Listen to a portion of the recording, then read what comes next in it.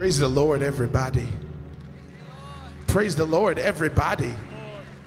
That was okay if I was saying praise me. Don't praise me. Praise the Lord, everybody. Everybody in this room has breath in their body. So can the people of God give our great God a great praise? I said, can we give our great God a great praise? One that he's deserving of, one that he's worthy of, one that he's deserving of. Yeah. We're so excited to see you in the house one more time. Aren't you excited to be in the house of God? Come on, you got to make some more noise than that if you're excited to be in the house of God one more time. God allowed us to make his wake-up list. Ain't that a special gift? I don't know about you, but I'm excited. I just celebrated a birthday, right? So I'm so excited to be in church again. There are a lot of people who don't have that testimony. Amen? So God, we thank you. God, we thank you for the gift of life. God, we thank you for giving us the mobility of our limbs. God, we thank you for the small things that we forget to say thank you for, like being able to touch, being able to feel, being able to dress ourselves, being able to provide for ourselves, being able to breathe on our own, being able to walk into the places that we desire to walk into, being able to drive to the places that we want to drive to. God, being able to put on the clothes that we want to put on, being able to eat the food that we want to eat. God, we thank you for the many blessings that you did not find it robbery to give to us. So God, we just honor you. We praise you. We lift your name up. God, we thank you for every blessing. God, we thank you for your awesome healing. God, we thank you for your awesome power. God, we thank you for your awesome strength.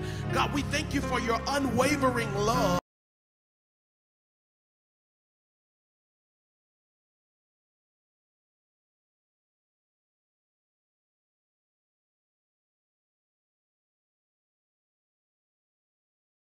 God, we thank you for giving us a love so unconditional.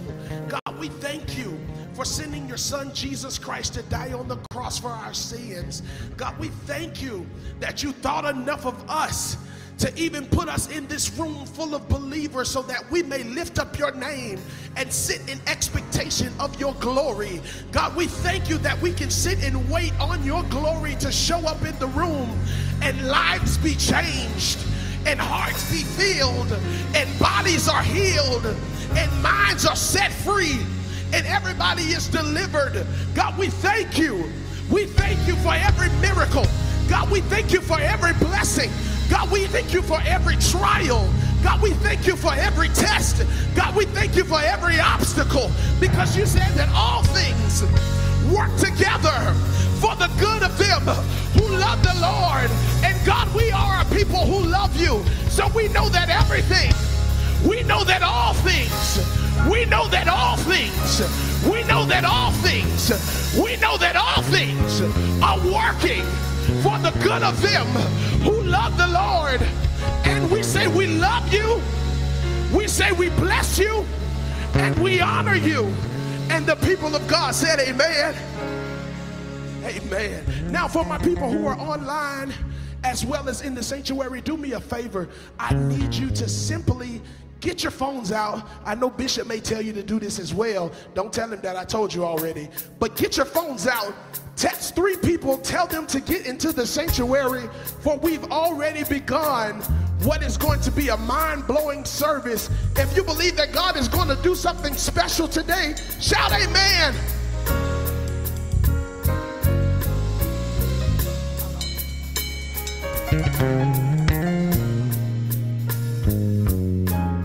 Oh yeah. God, we thank you for your gift. The song declares, listen. Heaven sent me wonderful, very special, beautiful gift. Heaven sent me very wonderful, supernatural, special. Everybody sing heaven. Heaven sent me wonderful, wonderful, very special, very special. It's a beautiful gift. Beautiful gift. See heaven. Heaven sent me very wonderful, very wonderful, supernatural, special gift. Special. When I called him, he answered prayers. He answered prayers. When I need him, he's right there. And his love has lifted me higher than I could ever. He is a wonderful, simple, special, supernatural. Say, hey.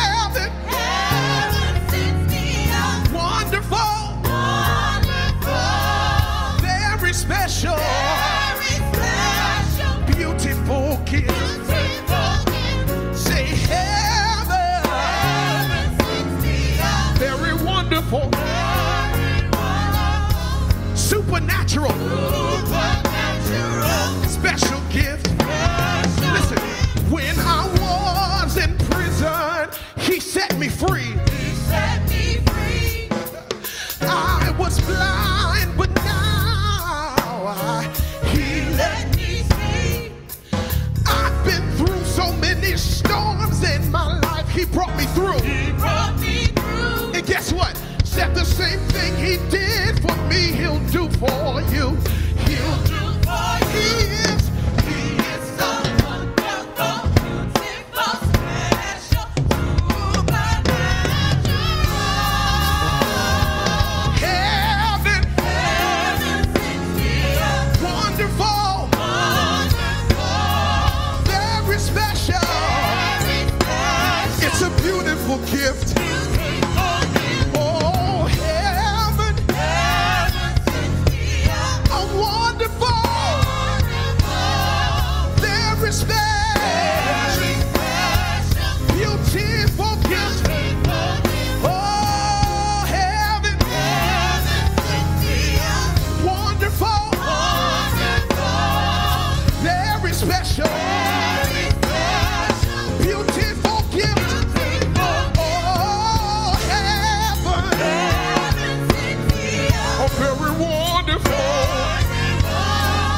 Supernatural.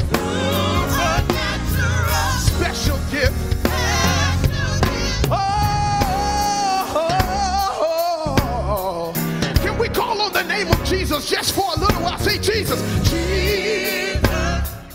I want you to remember that there is a reason for the season we're in. Jesus. Jesus. Some call him Mary's baby, but we like to call him Jesus.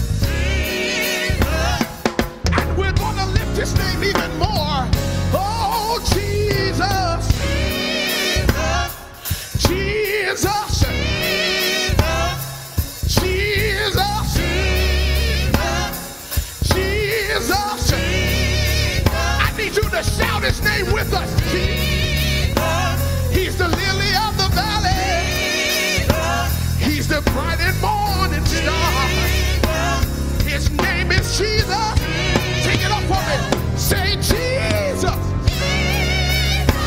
When I call that name, said things begin to happen.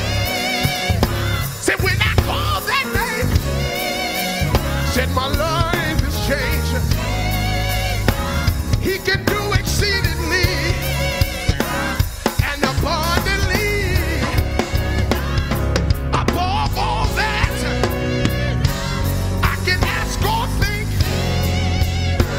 he's a way maker. He's a burden bearer. He's the bright and morning star. He's the Prince of Peace, the everlasting Father. He's the King of Kings and the Lord of Lords. Somebody, Jesus. We love to call him. Said we love to call him. He's a mighty good healer. He's a mighty good keeper. He's a mighty good way maker. When we call that name, say Jesus. Say Jesus. I said we was gonna be quick. Jesus. Somebody call that name. Somebody call that name.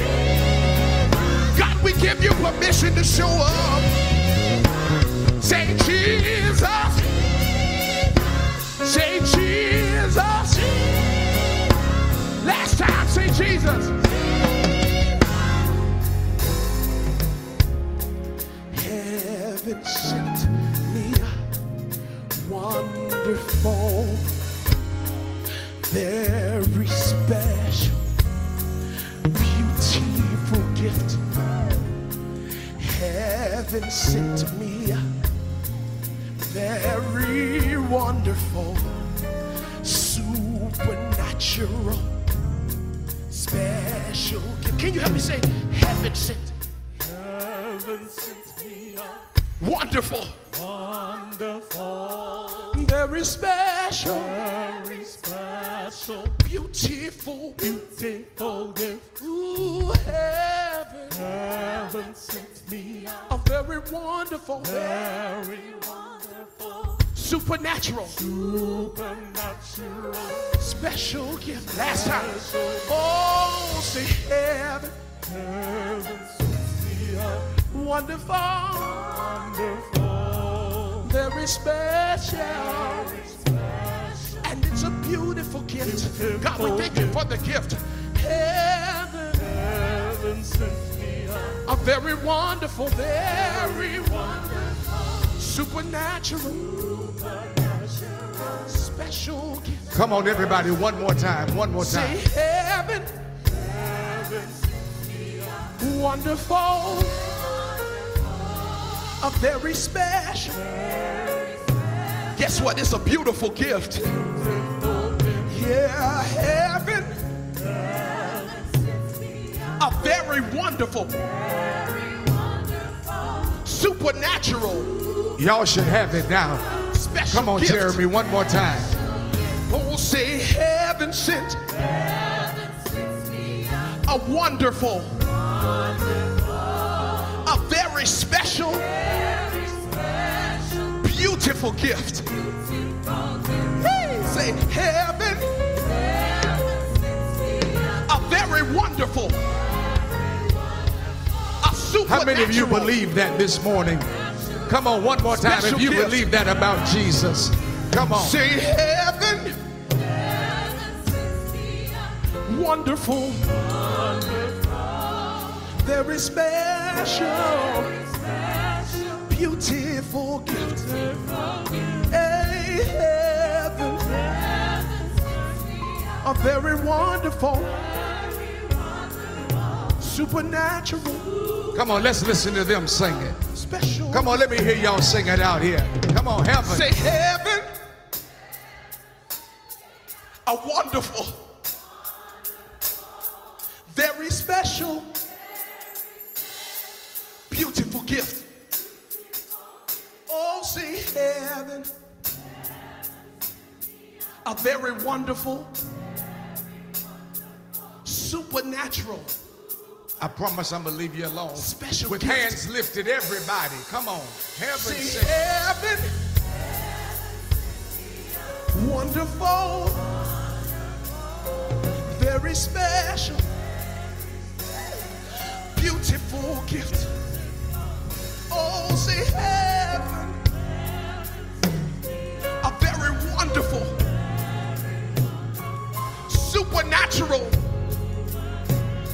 special gift. Oh, say heaven, very wonderful, it's beautiful, special gift. Say heaven,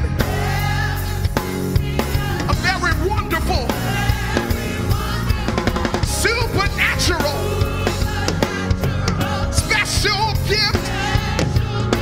Say heaven, heaven, wonderful, very special, beautiful. Say heaven, very wonderful, supernatural, special gift. One more time. Heaven, very special, supernatural, special gift. Say heaven, very wonderful, supernatural, special gift. Heaven, heaven, heaven, heaven. Thank you, heaven. Oh, heaven. Whoa, heaven. Whoa, heaven. And we're calling Jesus. Call his name Jesus. We need you.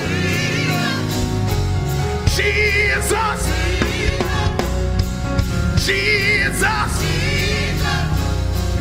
Jesus. Somebody call that name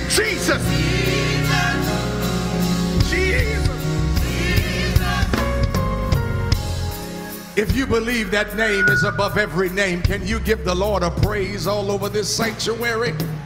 No, come on. If you believe that that name is the name that is above every name, come on. If you really believe that this morning, if you are thankful today for the birth of Jesus Christ, anybody glad today that this Christmas season is not about gifts? If it's not about the greatest gift that was ever given to us, I want you to give God a great praise all over this sanctuary for the greatest gift humanity has ever seen, and that is the gift of Jesus Christ. Can you just give him a praise right in this room right now? If you're thankful for Jesus, come on. If you're thankful for Jesus, can you just thank him? Can you thank him for loving us enough that he came to die for us? Hallelujah. We give you the praise. We give you the praise. We give you the praise.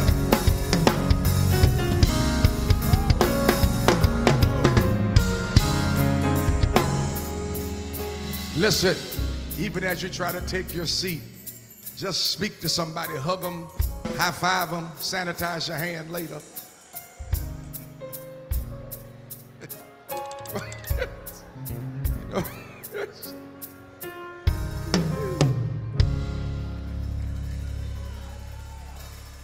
Walk in the light,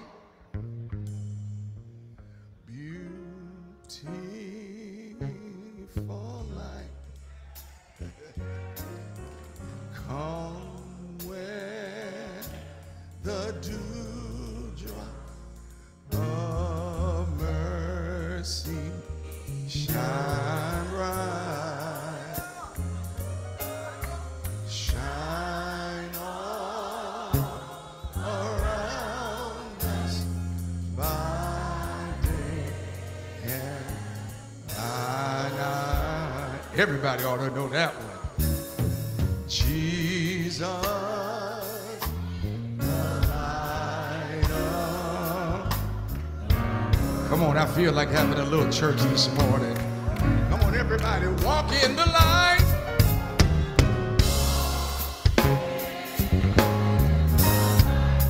Yes, sir. It's a beautiful... Come on, let's have a little church. Come where...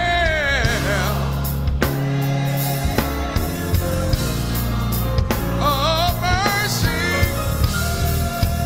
shine bright, shine all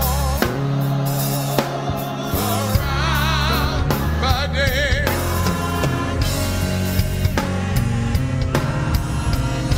Come on, church, what's his name? The light of... Come on, let me hear you if you really believe it this morning. Walk in the light, yeah. Lord have mercy. It's a beautiful light. Lord have mercy. Come where?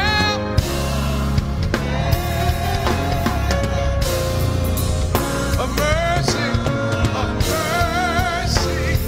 shine bright, shine on. Yes, sir. By day. Come on, everybody. He's Jesus. One more time, one more time. Do you believe that today? He is the light of the world. Come on, everybody, walk in the light. Lord have mercy. It's a beautiful light. Yes, sir. Come where? Lord have mercy.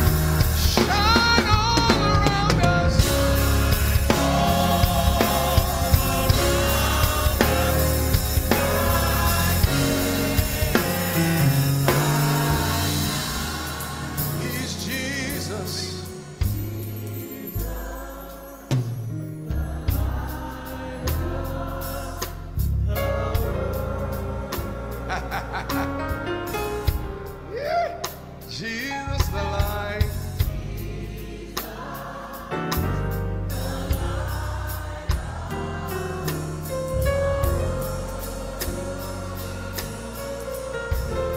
Jesus, the light of the world.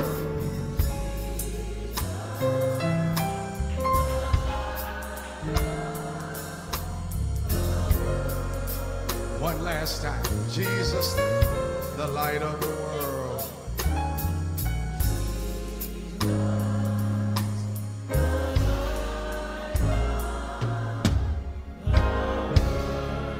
Praise the Lord, everybody.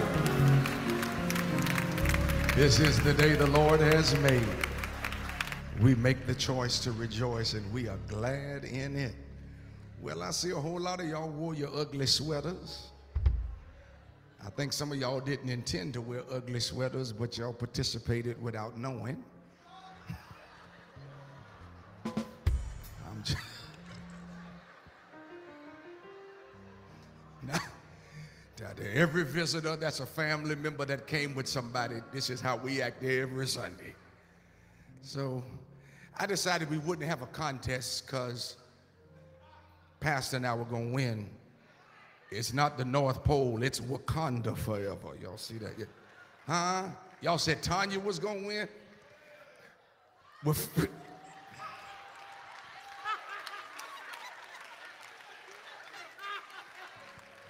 That looks like a malnourished Florida gator. Is that what that is? That's what happens to gators when they don't go to bowl games? Is that what happens? Don't act like y'all don't know this is Seminole country. Y'all tripping.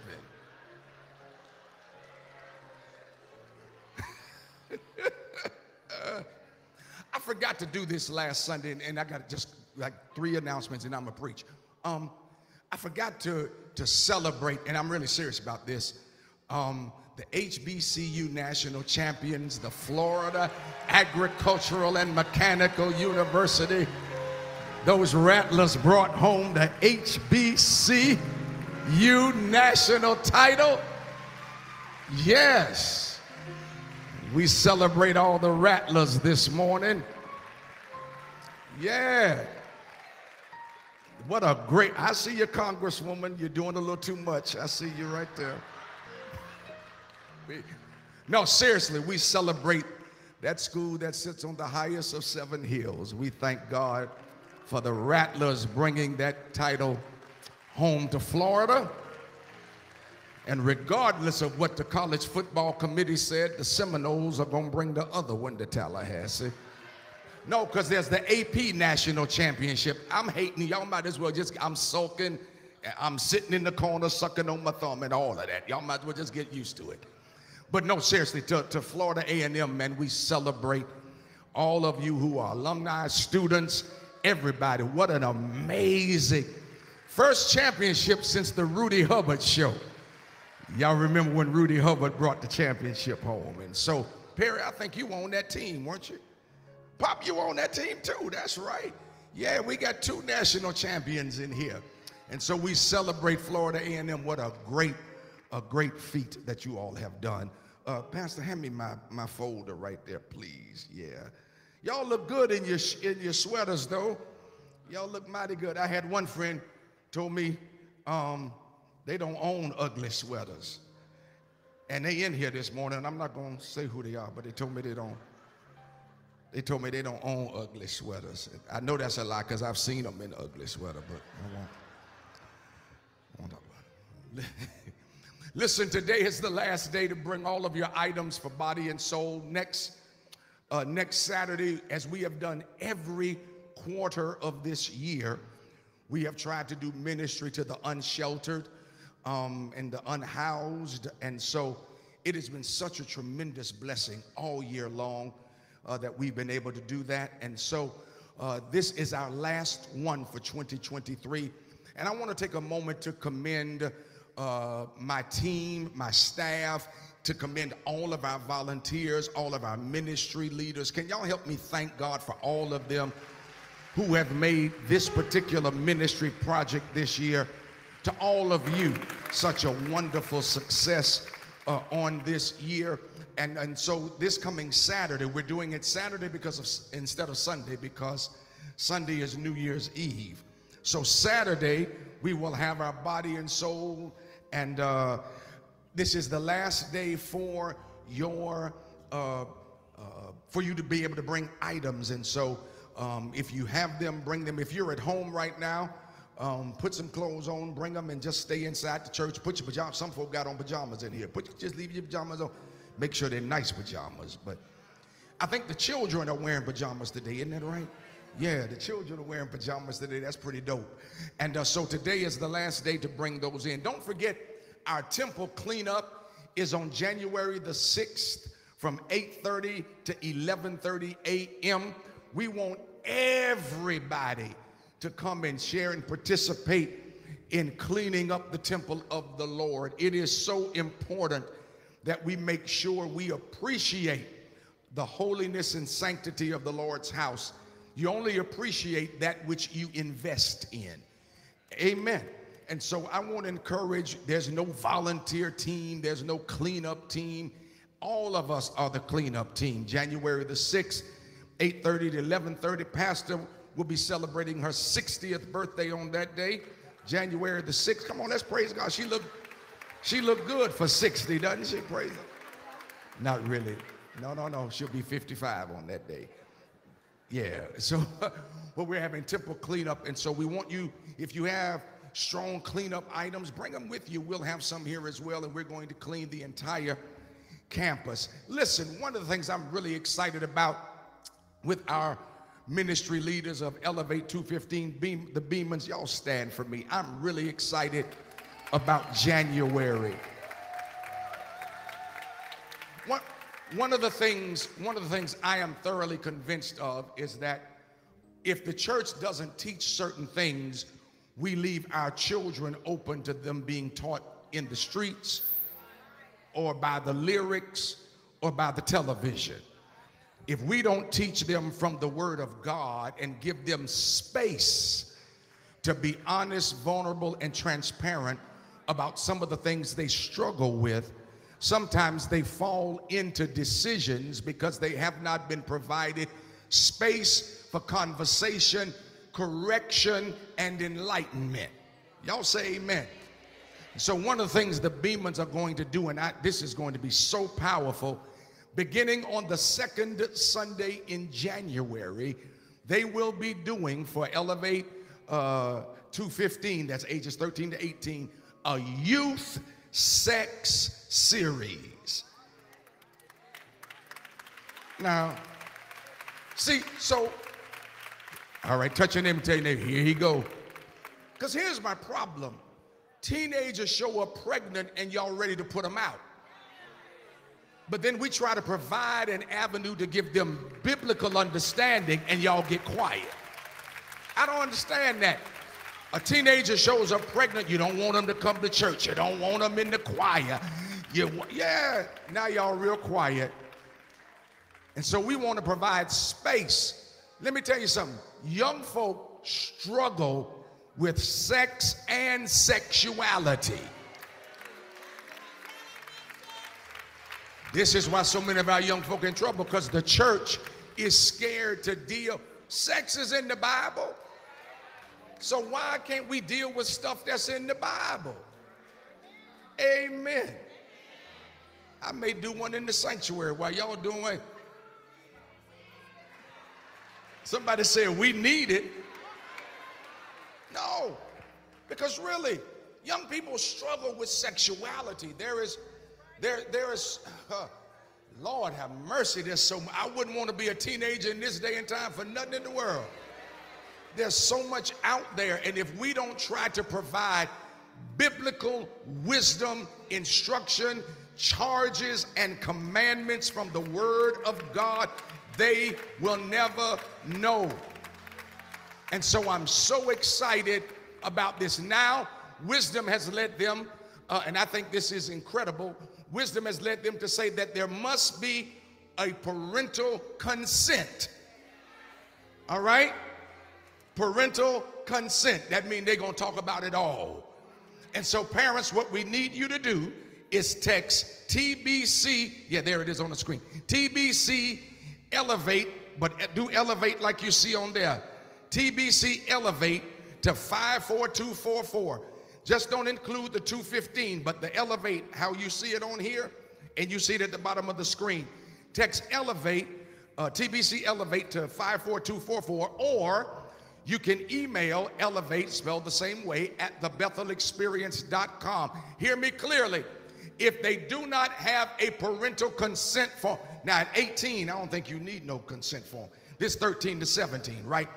If they do not have a parental consent form, they will not be able to sit in on those sessions. 1, 2, 3, 4, 5, 6. All right? So please, you've got 2 weeks to get that done. I'm really excited. I think that's going to be an absolutely amazing series. Next Sunday is New Year's Eve, and I'm so excited. We have 2 services. We have our 9:30 a.m. service, and then we have our 6 p.m. service. Choir, all out there, and all of you that may be out time for Christmas and listening in, is there a rehearsal Thursday? There seems to be nobody that knows. There is a rehearsal. All right. I need everybody in rehearsal Thursday, because y'all got some good songs y'all gonna sing. Huh? Y'all sound like a choir. Do that one more time.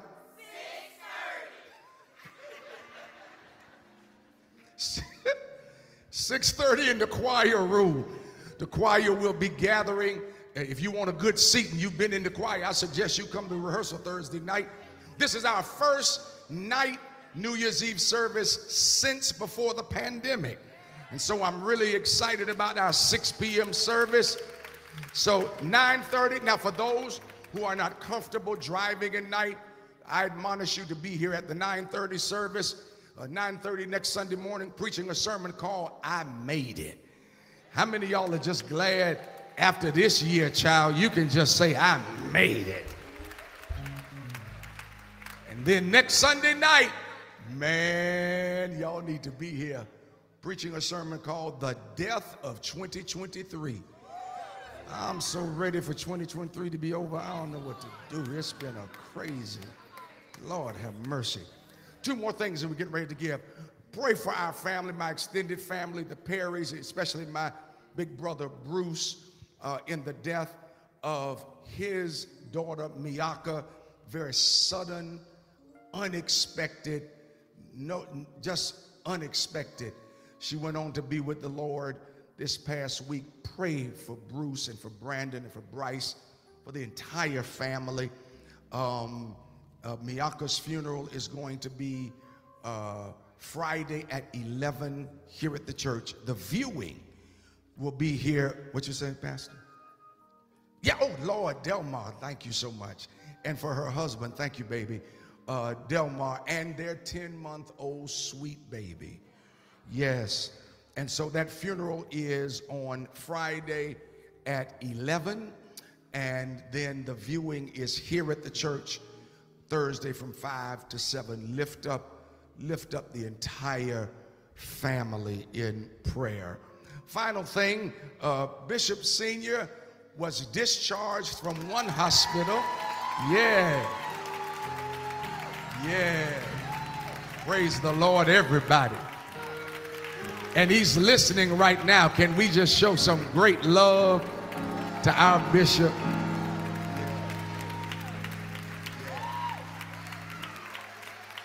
Yes. Yeah, so he is now in a rehab hospital. It's a process, but he is making amazing progress. If anybody knows him, you know he's a fighter. And so it is a process. Now I am asking, you know, there are many who say, well, he's my father too. And that is a testament to the nurturing nature of my parents, that so many of us, so many of you feel that kinship, fatherhood and motherhood. to feel like he's your father too. He's not.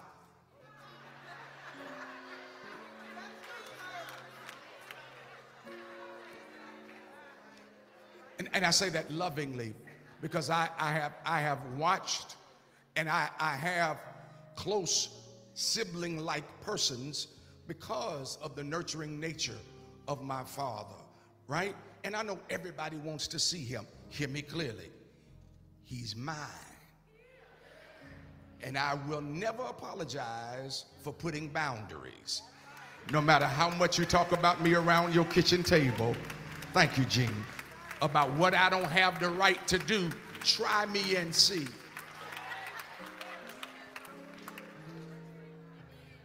He has therapy 6 times a day. Yes. He don't need a visit after that. I know he's calling some people, and that's fine. If he calls, talk to him. But you take the initiative to keep it short. If he calls you, talk to him. If he calls you, call him back. If he texts you, text him back. But I am asking as his only child that we please don't go searching the phone books, calling to see which one he's in till you find it. And I just want to lay my eyes on him. I'll bring a picture of him.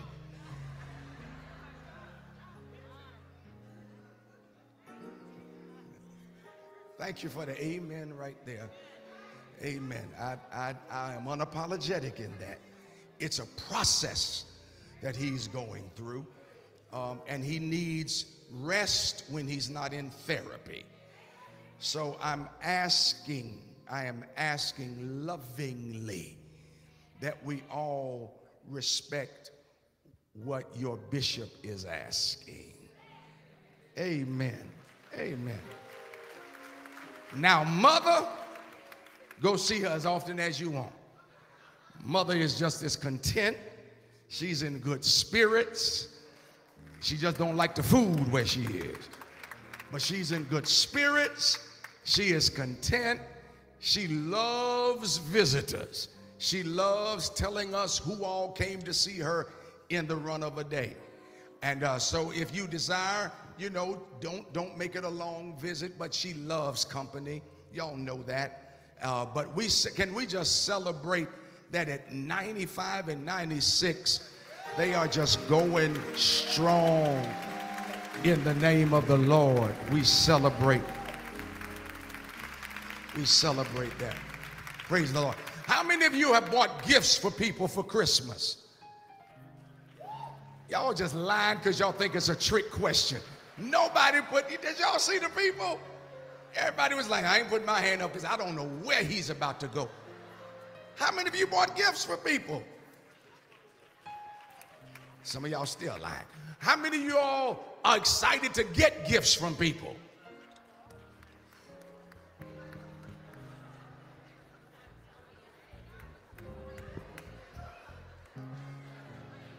Well, listen. Lord, help the people, Lord, help the people. There is no greater gift you can give than gifting to the Lord Jesus Christ. There is no way that you should have spent all of your money to put under a tree, and the one that died on a tree for the sins of the world, we give him what's left. This morning on Christmas Eve, I want to admonish you to be a liberal, cheerful giver. The tithe belongs to the Lord. The only way we're able to do the ministry and the vision that we do is because you are faithful in your giving. And so I want you to be faithful as we come to the end of the year. For those of you who are financially minded, you got 2 weeks to give to your charitable organizations. Why not make this the one you do it to? In Jesus' name. The word of the Lord is clear that when we give, we receive blessings. Not money. That's not what the Bible teaches. The Bible teaches that God blesses us. Blessings are things beyond money. Sometimes blessings are things money can't even buy. And so this morning, you ought to operate in obedient stewardship. The tithe belongs to the Lord. The offering belongs to the Lord. If you are at home or you are in here and you are an electronic giver, our giving platforms are on the screen, and you can give electronically. If you're the old-fashioned giver like me, the ushers are going to pass through the aisles, and you can place your offerings in the receptacles as they come. God, we thank you for the greatest gift we've ever known, Jesus Christ. And so now we reciprocate. We give back to you out of the blessings you've given unto us, because we want others to be blessed by this ministry. Receive our gifts is my prayer in Jesus' name. Amen. Come on, let's give unto the Lord in this place.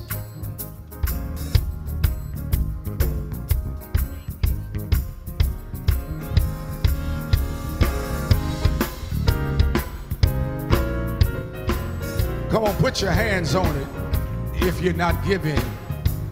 This is an old one. We sing this every year. Since I was over in the old sanctuary, you ought to know it. We're going to sing a little bit of it.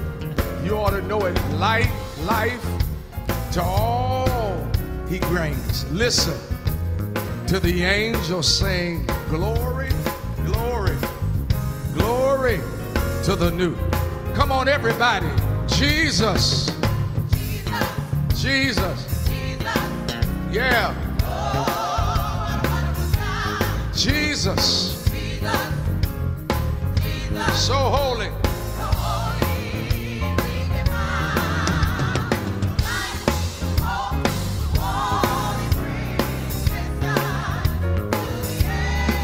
What are they saying?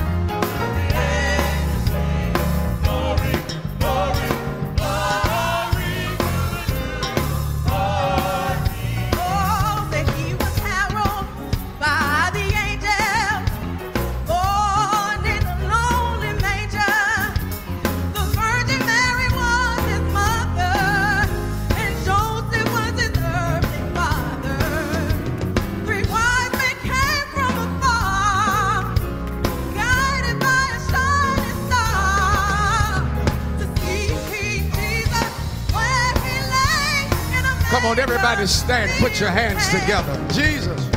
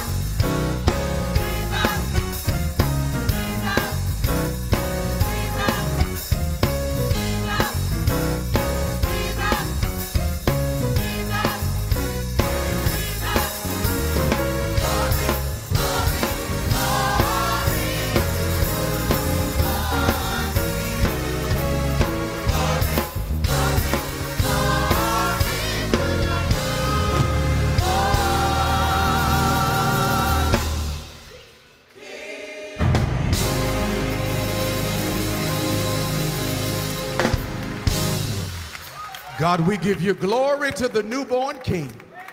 We thank you for Jesus Christ. Bless this word now. Let it be a lamp unto our feet and a light unto our path. Speak to us so that we might hear what the Spirit has to say to the church.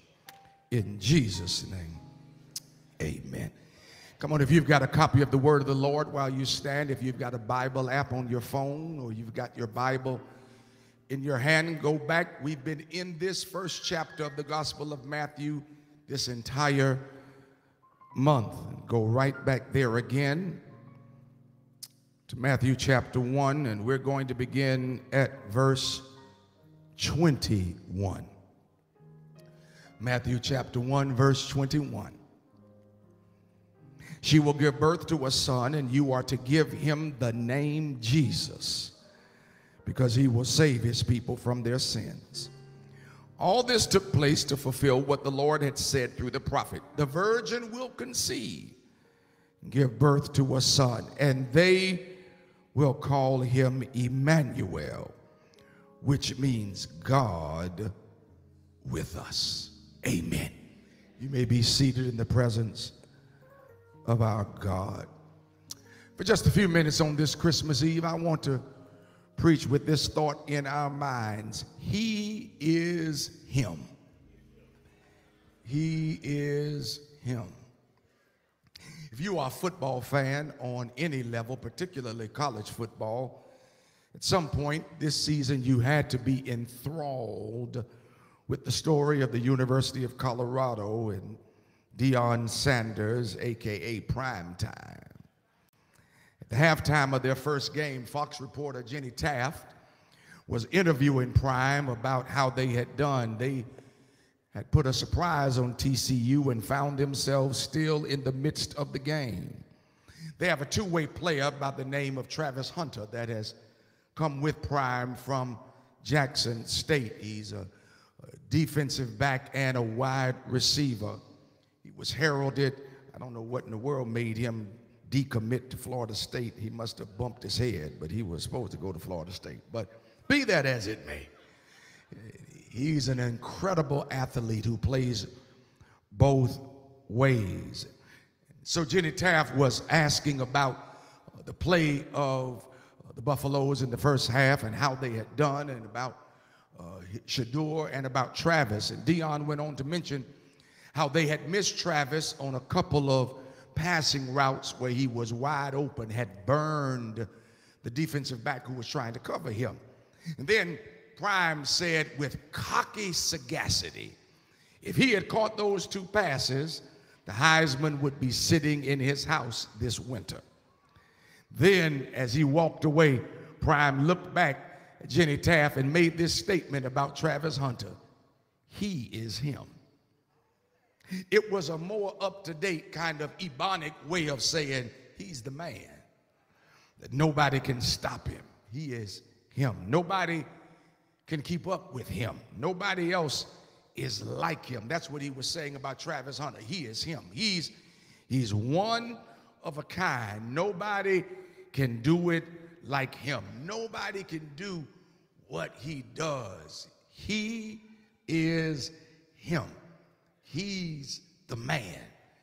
And as I thought about that statement, and as we come to another Christmas, that phrase crossed my mind again, not about Travis Hunter, but essentially those were three words that the angel told Joseph. When the angel said, you shall call his name Jesus, because he is going to save his people from their sins. You know what the angel was really saying to Joseph? He is him. Nobody can do what Jesus does. He is him. He is unlike anybody else that has ever lived. He is him. Others have tried and failed, but in him there is no failure. He is him. Nobody can heal like Jesus. Nobody could stop him, not even a cross or a tomb. He is him. His name shall be called Jesus, because he is coming to do what nobody else could do. He is him. I see so much now in this this age of intellectual enlightenment where people want to have discussions and debates on the validity and the veracity of Jesus. They want to debate Jesus' historical reality and declare that Jesus is nothing more than a mythological character brought down through time and oral tradition from a foreign land. And I used to think it was my academic and intellectual obligation to participate in those debates, but I don't do that any longer, because belief in Jesus is not based on intellectual or empirical evidence. This is a belief that's based on your faith. This is a belief that says, by faith, I believe he came down from heaven, disrobed his divinity, put on humanity, was human and God. He walked the streets of Jerusalem. By faith, I believe that he climbed on a cross on Golgotha's hill, that they put nails in his hands and nails in his feet. And I believe by faith that he died on a Friday night, but that on Sunday morning they went to the tomb. And by faith, I believe that God had raised him from the dead, sit him at the right hand of the Father, where he makes intercession on my behalf. And I believe by faith that is what saved me from the penalty of my sins. You can't debate me on that. You cannot intellectualize me on that.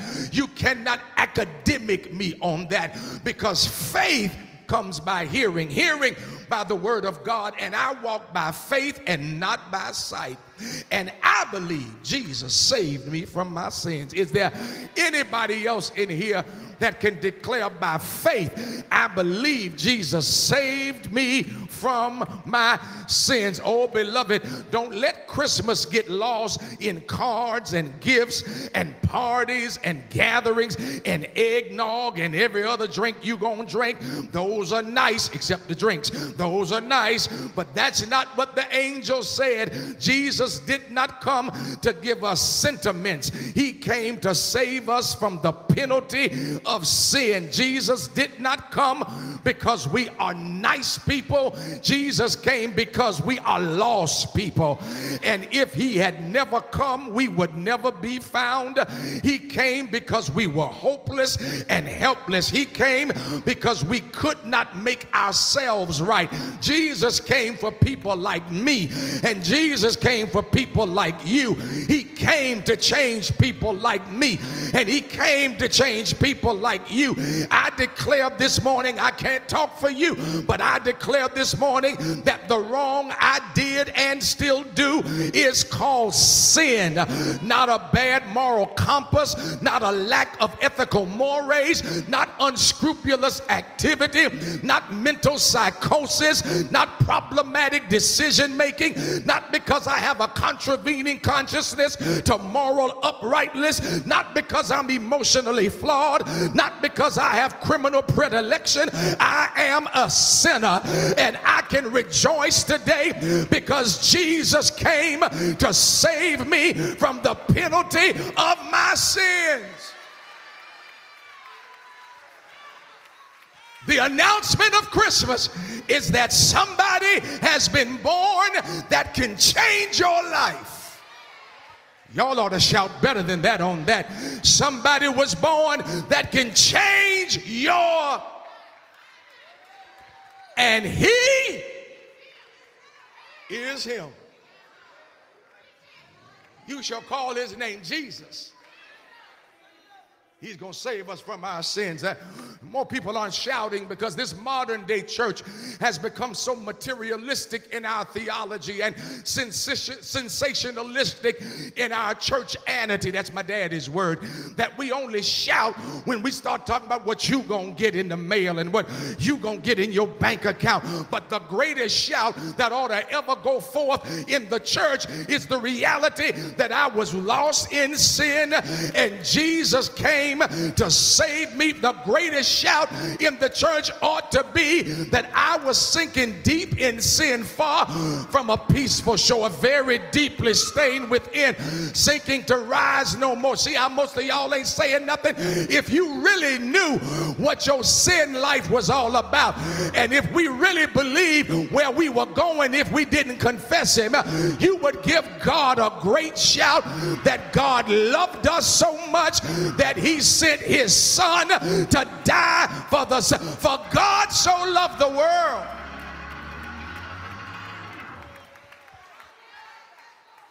Before you do anything in the morning, before you open the gifts, before y'all have breakfast together, before you start making your family phone calls, you ought to bow your head or get on your knees before you do anything else in the morning, and you ought to say, God, I thank you that on this day I celebrate that you loved me so much that what I could not do for myself, you did it on my behalf. I dare you to look at somebody and tell them he did it for me. That was the wrong neighbor. Look at somebody else and tell them he did it for me.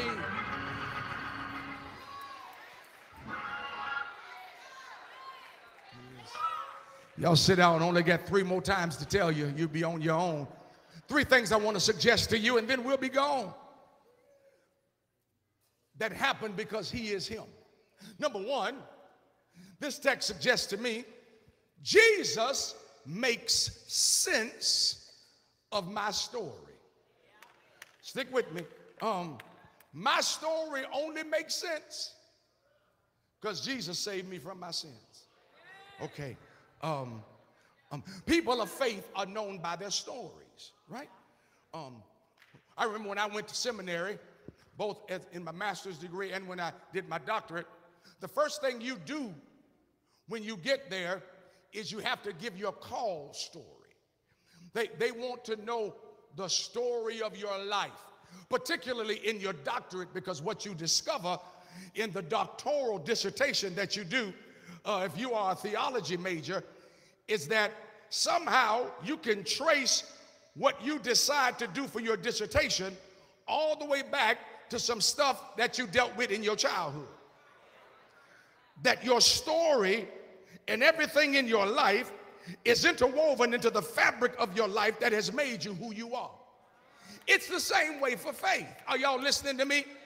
Who I claim to be now, knowing who I used to be then, only makes sense because of Jesus.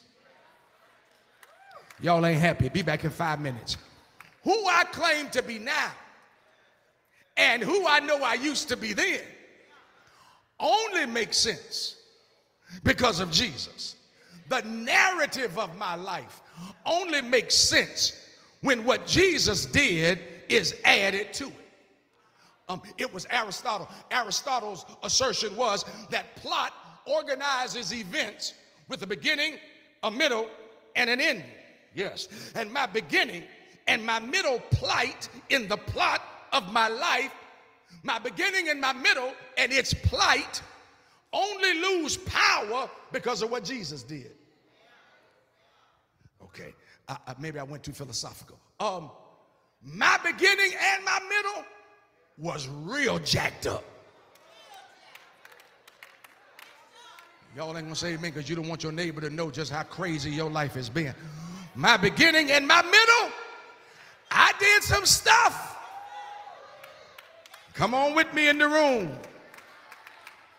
The plight of the plot of your life, y'all might as well come on and get honest, how you were tore up from the flow up, the foolish choices you made, the way you blew your money, squandered your opportunity, wasted your chance, said the wrong thing at the wrong time to the wrong person in the wrong way, the stuff you got yourself in the beginning and the middle of your life, and then you look at where you are now and the lessons you've learned and the person you have become and the success you've had. You can only say that my ending looks better than my beginning and my middle because Jesus stepped in and said, is there anybody in here who's honest enough to admit on a Christmas Eve that my ending looks much different from my beginning and my middle because Jesus?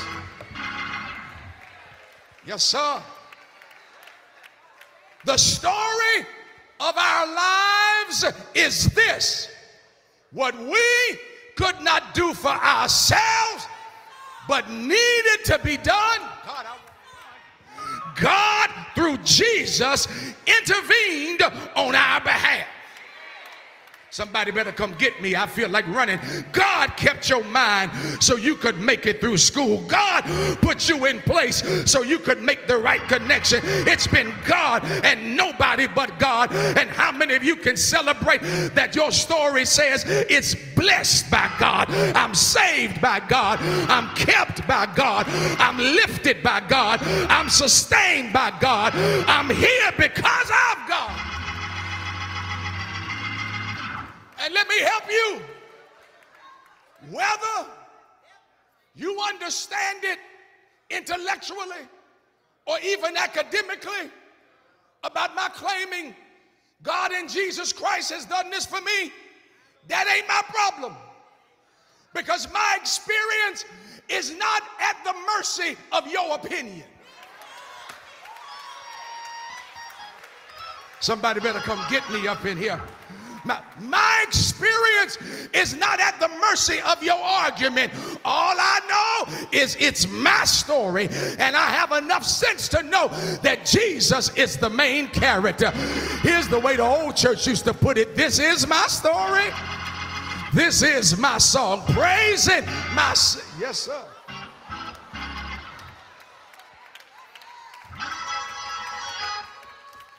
Y'all sit down. I got 2 more times to tell you. Sit down now. He is him. Number 2, because he is him, I have the promise of protection and presence. Let me add the historicity to the text. And we've dealt with this text for the last 3 weeks, so we know that the next verse says that this was done so that the scripture may be fulfilled, that you shall call his name Emmanuel, God with us. We know that that is a prophetic utterance from the penmanship and the lips of Isaiah. Isaiah writes this initially during a historical time of Assyrian or Babylonian captivity, when the Israelites were under captivity as a consequence of their own choices. And God has come along, yes, and made this promise that he has now come to deliver them from the captivity. The king said to Isaiah, when Isaiah said that to him, tell God to give me a sign. And God said, okay, I don't normally operate like that, because y'all know that's how we are. Give me a sign. Read Isaiah, and it says, this shall be a sign unto thee. Behold, a virgin shall conceive and bear a son, and you shall call his name Emmanuel, meaning God with us. The ultimate fulfillment of that Isaiah prophecy is Jesus Christ. Are y'all with me? That is not who Isaiah was initially talking. I know I'm messing up your Sunday school theology.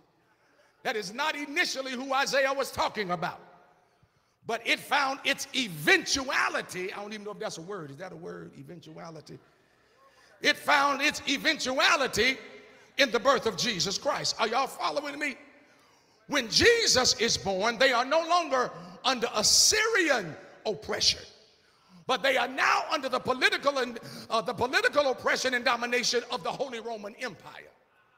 Teach Rudolph McKissick. They have come through the Maccabean revolt with Judas Maccabeus, and they are now, Rome is now in charge.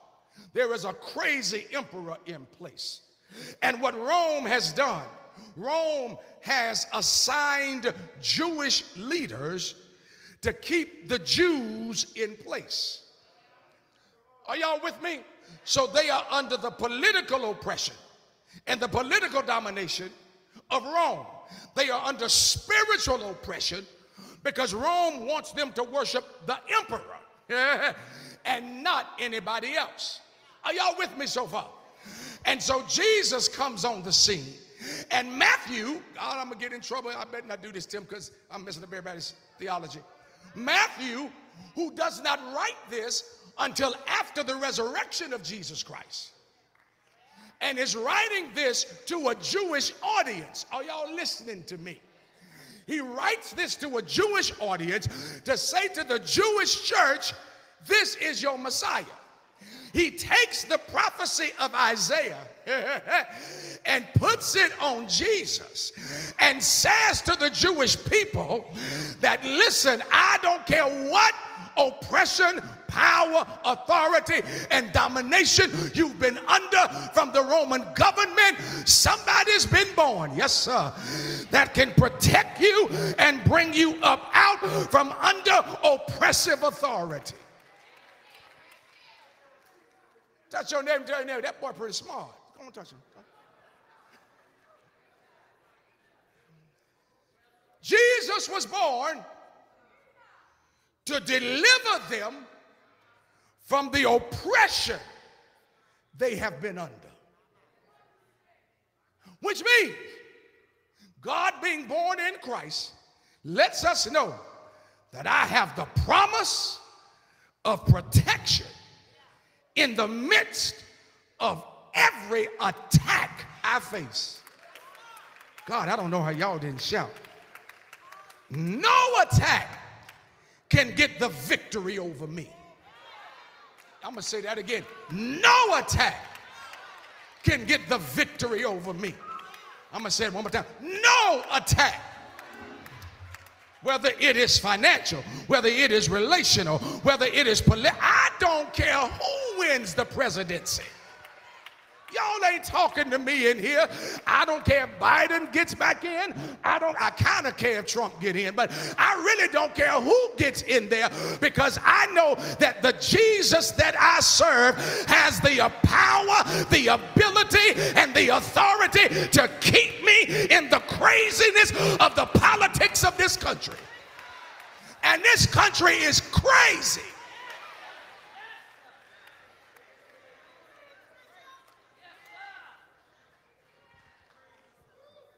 Jesus, he ain't a Democrat or a Republican. He ain't an independent, he ain't a Tea Party, he ain't a coffee, he ain't a hot cocoa, he nothing else. He is Jesus. And he doesn't need to be in the White House when he's already on a throne. He doesn't need to be a king when he's already King of Kings. And I don't worry about anything that happens. Preach, Rudolph McKissick. Because there's no attack that can get the victory over me. Are y'all listening to me? I'm about done. Jesus is the sign that nothing can attack me that God won't deal with. Let me say it again. Jesus is the sign that nothing can attack me that God won't deal with. Nothing can attack me that can defeat me, Jesus. That's why I don't have to fret when troubles come to take me out or take me down. I now have a name, and when I speak that name, it is a reminder that the very devil in hell, that y'all better hear me in here today, it is a reminder to the devil that I know that whatever he does, it cannot work. Look at somebody and tell them it cannot work. No attack the devil puts on me can work, because Jesus is the promise of my protection. He is the answer to my every attack. Lord have mercy. Jesus being born is the sign that God, that God will cross up whatever the devil sets up. Do you have Bible for that? And we know, I thought I had Bible readers, that all things work together for the good of them that love the Lord and are called according to his purpose. That means whatever the devil sets up, God's gonna cross up. How many of y'all know you've been in some devilish binds? You've been in some devilish situations that you thought were gonna get the best of you. And not only did God bring you out, but he brought you out better than you were when you went in, because God's got a way of crossing up whatever the devil's. Yes, sir. Woo! Come on, this is a simple sermon this morning. You cannot face a problem for which God has not already provided the answer.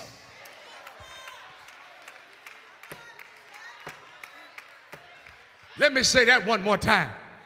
You can't face a problem that God hadn't already provided the answer for. Y'all don't know when to shout.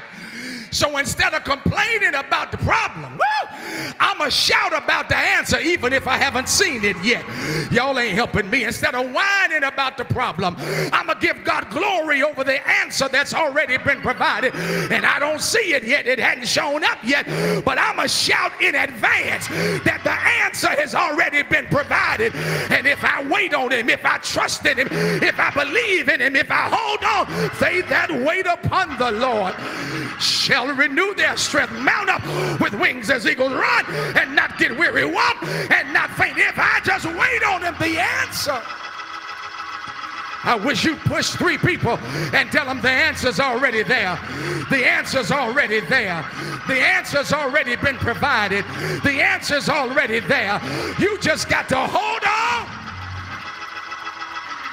just a little while longer, because you don't have a problem God has not already provided the answer.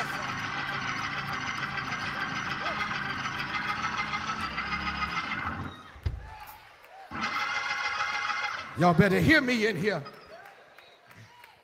So when you face the attack, whether it be physical, financial, sinful, family, job, mental, emotional, you need to know God's already provided the solution. Yeah. But it's not just the promise of protection, it's the promise of protection. Y'all sit down. I got one more time to tell you now. You're on your own. And you shall call his name Emmanuel, God with us. God among us. That's really what it means. And now, in this ascended dispensation, with the gift of the Holy Spirit, it is God in us.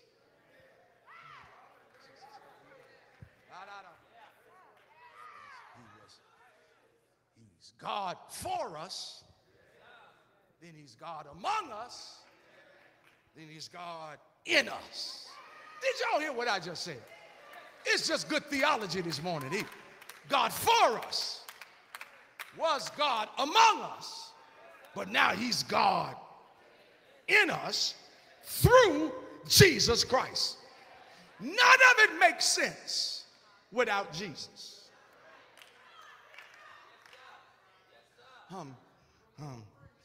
God with us, God with us, God.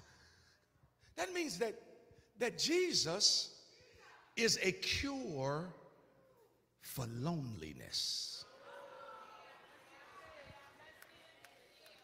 One of the good news of Christmas, of Jesus being born, is that I don't have to be lonely. I never have to worry about loneliness when I know what God with us means. In an article I read in Mind and Body, Dr. Margaret Paul provides this explanation. She said, loneliness is the feeling you get when you want to connect with someone and either there's no one to connect with or the people you have in your company aren't available for connection. Jesus, that's a whole sermon right there. Because that means you can have company and still be alone. Ooh, I don't have time. I don't have time. Loneliness can be when you're in the company of people who don't have the emotional maturity, availability, and capacity. Let me leave that alone. Emmanuel lets me know that if I happen upon a season when I am alone, I don't have to feel lonely. See, if you take notes, being alone is a state of being. Being lonely is a state of mind. Woo, let me say that one more time. Being alone is a state of being. I bees alone. Which means nobody's around. But loneliness is a state of mind. Anybody, any other only children in here but me? You grew up with imaginary friends? You can call me whatever you want, but I was alone. I was never lonely. I had imaginary friends in every room in the house. I played basketball one-on-one with imaginary friends. Talked trash when I hit the shot. Because lonely is a state of mind. See, this is such a great thing for some people during the holiday season. I read where loneliness is the #1 emotion felt by persons during the holidays, according to Psychology Today. Loneliness. Loneliness. Because they see people sharing pictures of family, with and with friends, and they see parties, and they've been through or they are dealing with grief. There's been a shift in the being state of their life where persons who have been there are no longer there, and that they feel loneliness. The good news of Emmanuel, if you receive it by faith, is that Jesus has come to us to be with us and in us as our peace, as our joy, as our company. Now that doesn't, please understand, that doesn't demean or devalue what you are feeling. I ain't that preacher. That doesn't demean or devalue what you're feeling. That doesn't mean you might not necessarily need grief therapy. But what the enemy wants you to do is to speak that feeling of I'm by myself until it lives. He wants you to keep saying I'm by myself. He wants you to keep saying I'm lonely. He wants you to keep saying I've got to spend Christmas alone. He wants you to keep saying nobody's around me, because if you speak it long enough, it will live. Because if you speak it and it lives, it will turn into what you do. Woo! But if you can just remember you are not alone and speak that to yourself and then allow the God who is with you to take over, I'm a living witness that God will begin to give you meaningful relationships and new doors of opportunity and renewed joy and peace. I'm done. I'm done. This is the last thing I want to tell you. He is him. And here's the last reason. If you don't really believe that and you think I'm crazy and I'm a religious fanatic and all of that, my experience is my explanation. Okay, I'm going to show it to you right in text. Watch this. When you read verse 21 through 23, look at it again. It says, you shall name him Jesus. They will call him Emmanuel. You missed the grammatical shift. You shall call him, or name him rather, Jesus.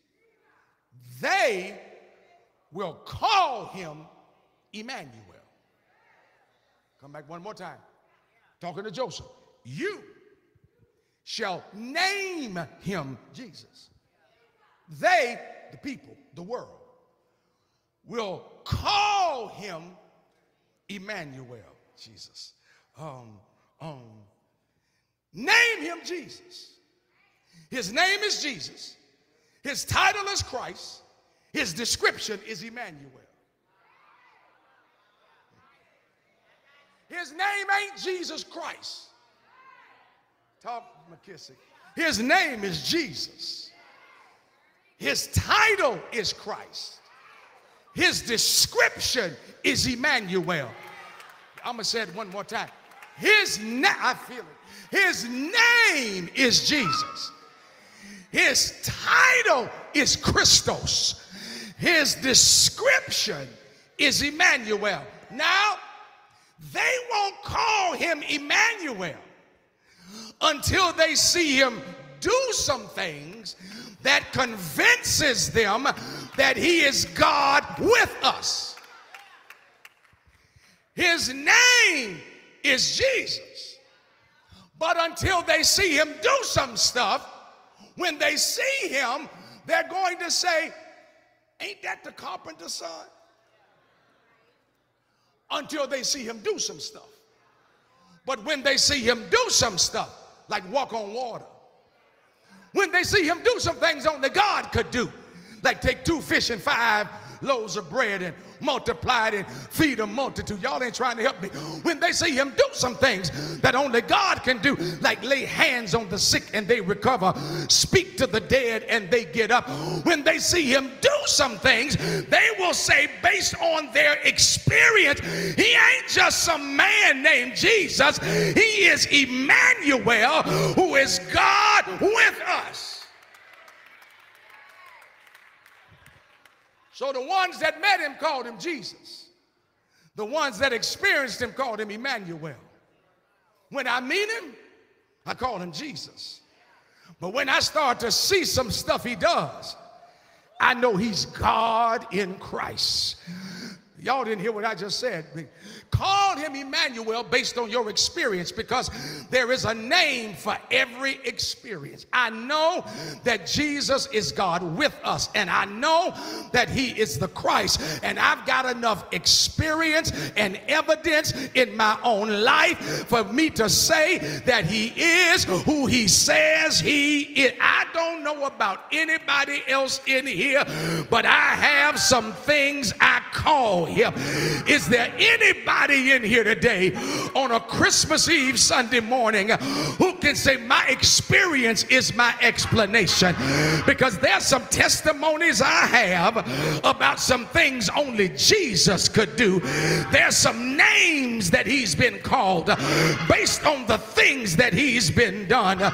He's Karl Barth's holy other, breaking in perpendicularly from above. He's Paul Tillich's ultimate reality. He's James Cone's God of the oppressed. He's Origen's unmoved mover. He's philosophy's uncaused cause. Is there anybody in here who knows he's Ezekiel's wheel in the middle of a meal? He's Adam's redeemer. He's Moses' bush on fire. He's Abraham's ram in the bush. He's Joshua's battle axe. He's Abel's vindicator. He's Mark's suffering servant. He's Luke's great physician. He's John's word made flesh. He's Paul's grace. He's Peter's roaring lion. He's grandmama's way out of no way. He's grandmama's food when you're hungry. He's grandmama's door opener.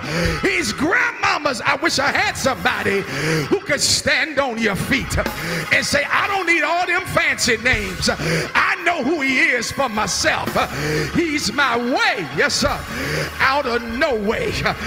He's my joy in the time of sorrow.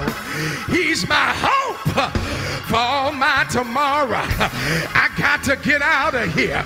But is there anybody in this room today who can say, I know him for myself?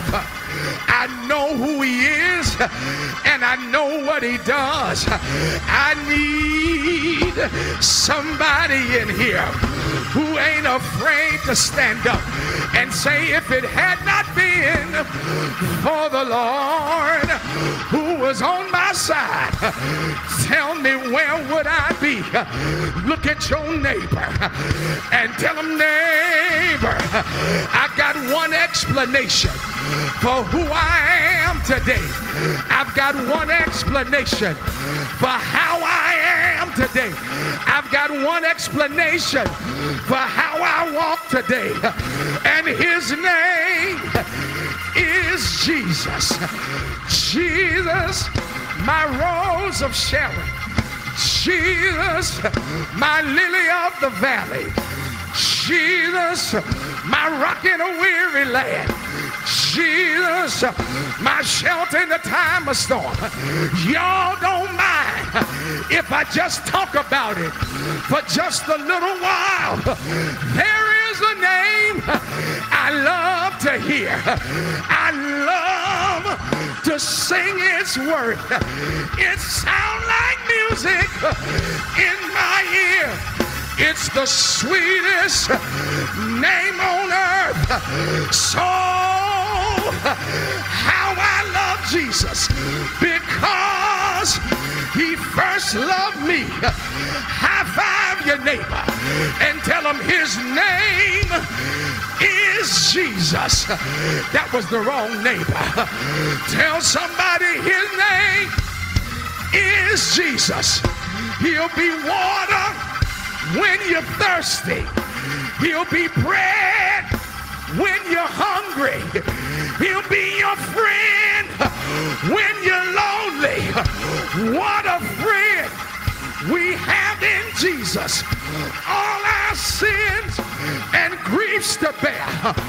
What a privilege it is to carry everything to God in prayer, because there's not a friend like the lonely Jesus. No, not one. Jesus knows all about my struggles. He will guide until the day is done. I'm sorry, y'all. I done got happy. This has been a rough year for the McKissick family. February, mama had a stroke. May, mama had a heart attack.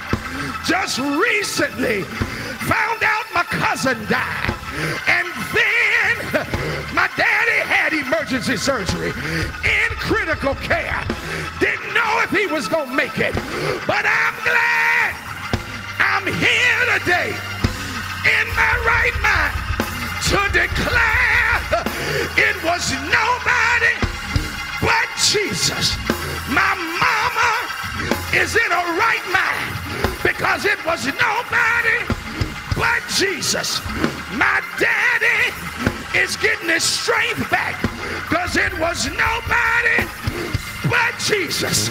My family getting our joy back because it was nobody but Jesus. He walks with me.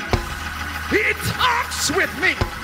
He tells me that I am his own. And the joy we share as we tarry there, none other, I'm sorry, y'all, but go home singing joy to the world, the Lord.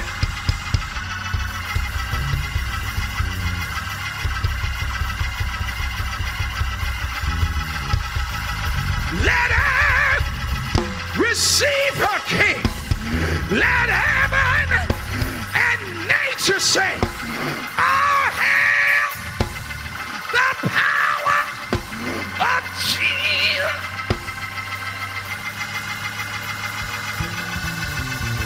Let angels prostrate fall, bring forth the royal diadem and crown it, crown it, crown it. Say yeah.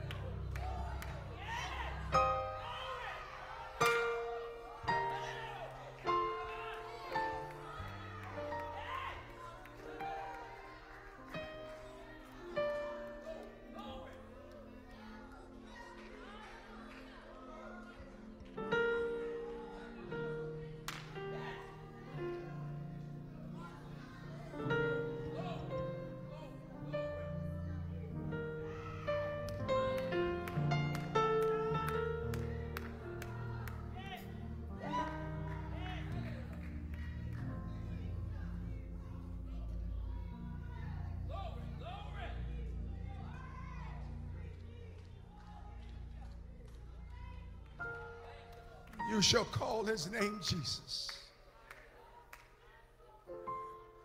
He shall save his people from their sins. But I'm so glad he's not just a savior. He's a keeper.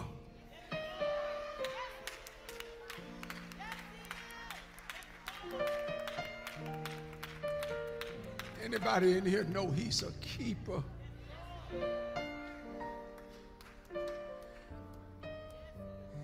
He's kept my family all year.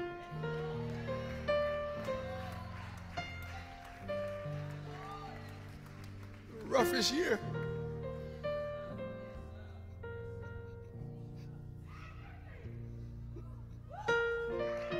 But he's been a keeper. I'm the testimony today. The Lord will keep you when you feel like you're losing your mind. He will keep you when you feel like you can't take anymore. He will keep you when you feel like it's falling apart. He's a keeper. Yes, he is. Yes, he is.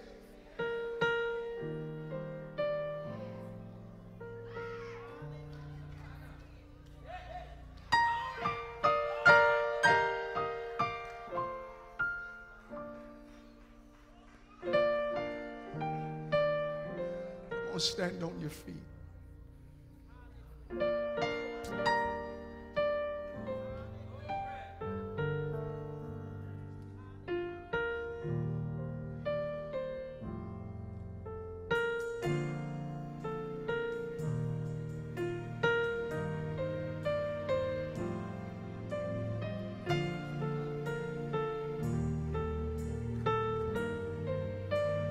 I don't know who you are this morning.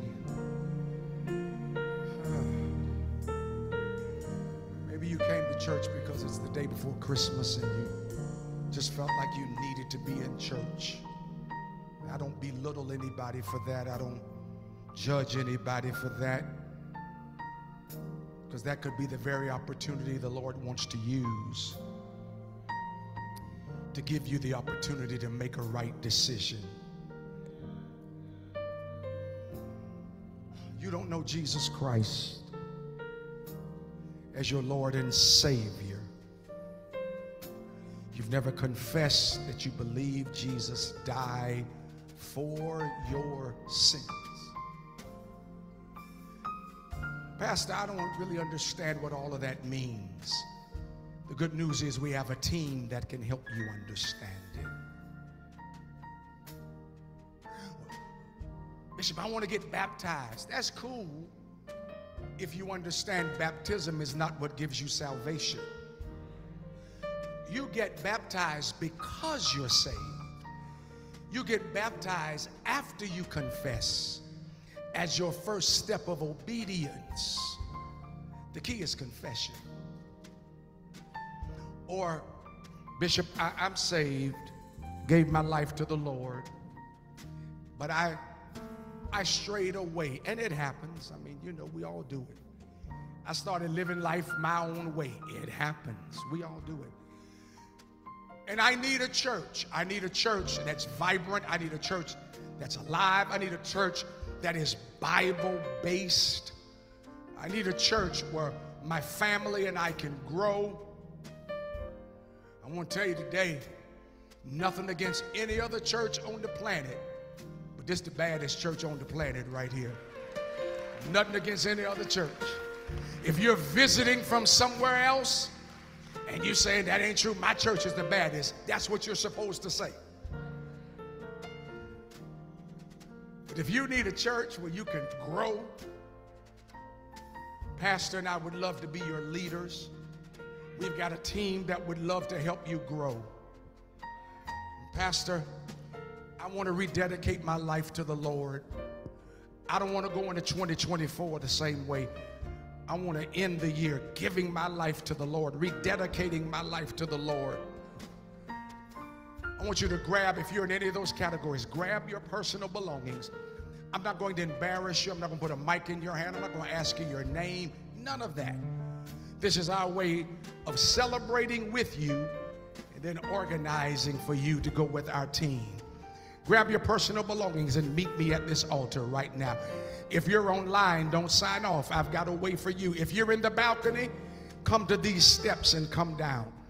You're on the main floor, grab your personal belongings. Walk down here right now. Whoever you are, wherever you are, make your move right now in the name of Jesus. Come on. Wherever you are right now, begin to make your move on a Christmas Eve. Make this Christmas unlike any you've ever seen. Yeah.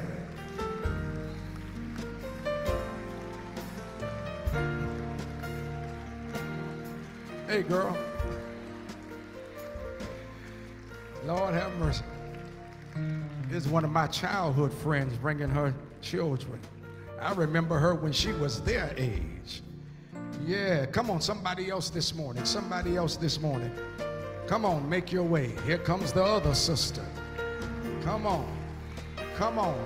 Make your, now that some have come, break the mold and you walk this way right now. Come on. Whoever you are, wherever you are, whoever you are, wherever you are, come on this morning. Come on this morning. Come on this morning. Wherever you are. Come on, wherever you are, whoever you are, whoever you are. God bless you. God bless you. Go ahead on, Jeremy. Yeah. Bless you.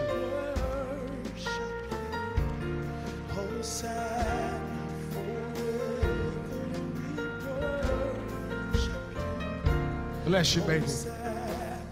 Come on, somebody else this morning.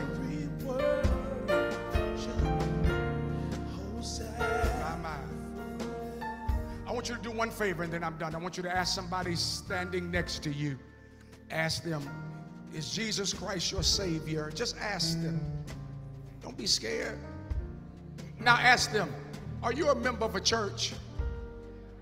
If they don't say yes, grab their hand, walk them down front right now. If they don't say yes, grab them by the hand, walk them down front right now to the greatest choice of their life.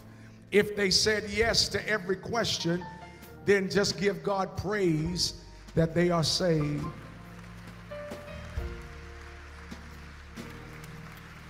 Hey, y'all doing all right?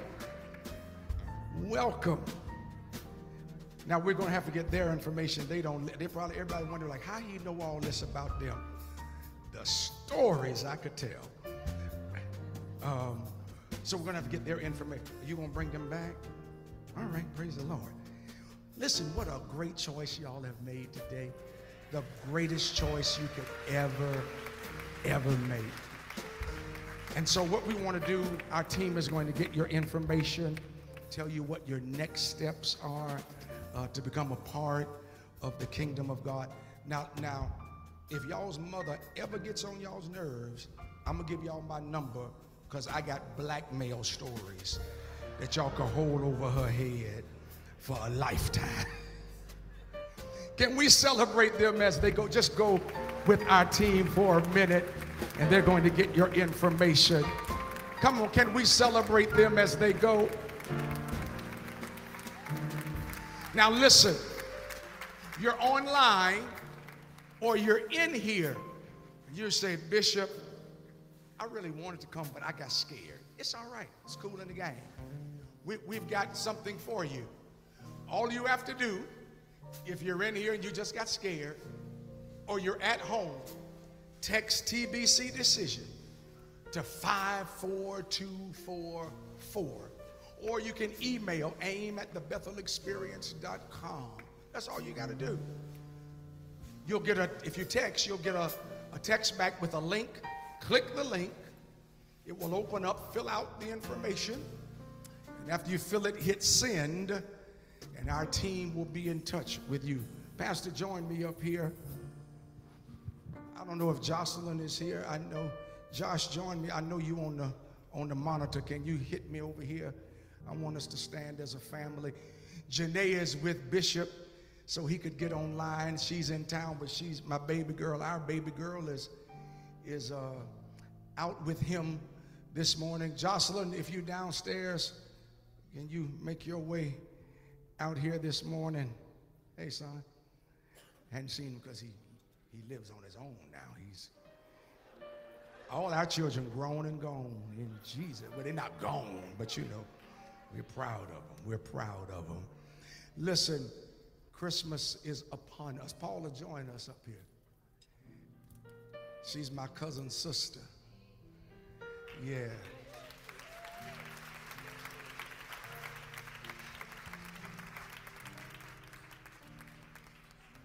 I don't know if Jocelyn's coming or not. She's working. Yeah, she's. Oh, he talking about so am I. Yes, I know you are so. I'm keenly aware that you are working. Listen, from our family to yours, we want you to know that as your first family, we wish you an incredible Christmas. That it be a time of family, of fun, of fellowship. Pray for us. Candidly, this is going to be the most unusual Christmas we've had, with mom and dad not being at the table with us. It's going to be different, but we've got the joy of the Lord. And our greatest joy is that they won't be with us, but they are here. But we want you to have a great time this year. Be safe, be careful, go see The Color Purple. Enjoy your family, man. There is nothing like family. Enjoy your family. If your family is not here, enjoy your friends who have become your family. So we wish you the best blessed Christmas you could ever have. And so, God, we thank you that we come as a family to our family to thank you for family. Bless all of us and our families. Those who may be leaving sometime today, give them safety over the highways. Those who may have family coming, give them safety. Those who will be leaving sometime during the week, grant them traveling mercy. Let today and tomorrow be a great day of loving on each other, enjoying each other, but nothing more than enjoying Jesus. We thank you now in Jesus' name. Hey, Merry Christmas. Peace.